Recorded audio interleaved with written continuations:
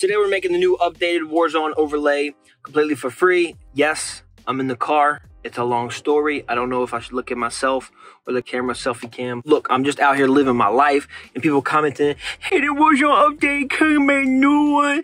So here we are. Here it is. Change the logo, change the color, change the name, don't like the inside lines, turn them off, change the color of the outside line, do some glow. If you know Photoshop, take the file in the description and get lost. If you don't know Photoshop, stick around. Let's jump on the computer. I'll show you how to edit it for free.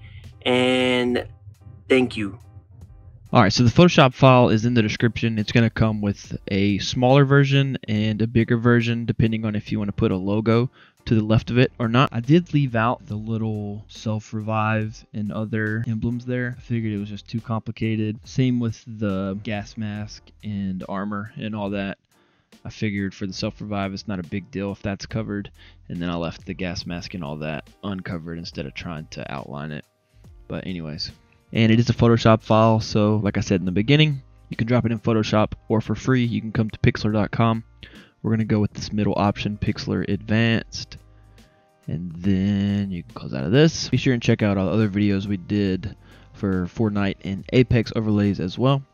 But go ahead and go to where you saved the file, probably in your downloads. Mine's here on my desktop. And you can just take it and drag it right into Pixlr.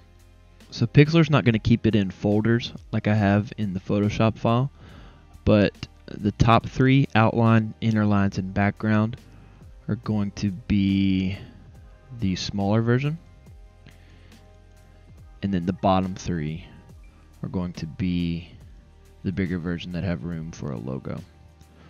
So whichever one you don't need, just hit the eyeballs and you can hide it. And then at the very end, you're going to want to hide that. Nope, not that one. You're going to unlock that and hide that layer 0 so you don't have a background, and it can go on top of your gameplay. So super quick, I'll try and show you a couple things that you can do inside of Pixlr. Feel free to go crazy with it. Look up other tutorials on Pixlr, but I'll just show you that stuff like this paint bucket tool over here. If you select your background layer and then come over here and select any color that you want, let's go with red. And then you just click on that layer. It'll change the color. Like I mentioned in the beginning, if you don't like these inner lines, you can just turn them off. I probably prefer them turned off, but either way, you can click on your outline layer and change that color as well. Come in here and select black or whatever you like. And now that's changed. You can use their text tool, click in there with it, and then click add. And go ahead and type your name, and then come back over here, re-click on the text tool to kind of get out of it, and you can come up to the top and select font and color. I'll go with white. You can drag this bottom bar to resize it.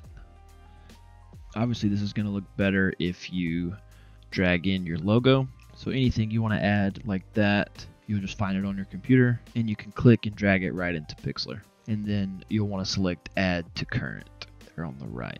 And of course that doesn't have to be your logo, it can be any image you have saved on your computer. Like if you want to throw a character, you want to throw SpongeBob in there, you want to throw a Nike sign in there, just save it on Google and just drop it in. So a couple other things you could do, you could select your background layer. You could come up to this wand select tool, and if you click in there, it's going to select your background. Then you can use the gradient tool. Come up to the top and select one of the presets like rainbow or something, or you can click on the little notches at the top. You can click on it and then change the color of it. I'll do like a dark red, and then on this right one I'll do black. Click OK, and now that's your gradient. You drag from left to right and you've got a little gradient. You can do it left to right, up, down, change the colors. I think I want it to be a little brighter. And then hit Control D on your keyboard to deselect. Like I said, this is the version with room for your logo over to the left as well.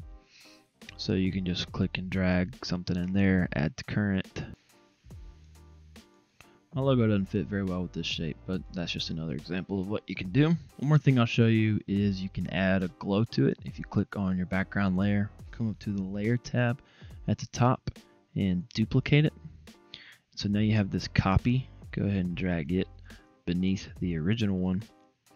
Take this background copy. While it's selected, come up to filter, and you can play around with all of these different effects, but what I want to show you is outer glow. I'm going to leave it on white, but you can make it whatever color you'd like. Go ahead and crank the feather all the way up, and then whatever size you'd like. And also, if you want to turn down the opacity, that changes how see-through it is. So I'll put that around 50-ish%, and then click apply. And now you've got a little glow, but as you can see, it also goes in the middle, so that's why we made a copy. If you want to, you can use this little rectangle select tool, go around these areas, and then just delete it, and you won't have glow in the middle like that.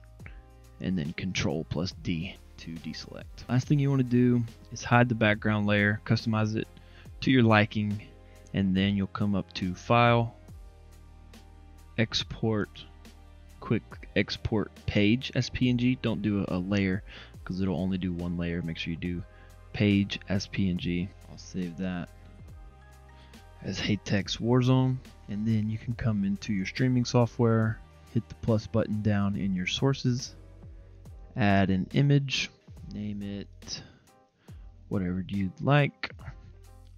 We'll do Warzone overlay and hit OK.